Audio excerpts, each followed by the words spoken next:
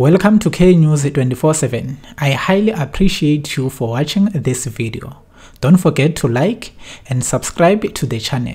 Several publications have revealed that the Glamour Boys have signed a defensive midfielder.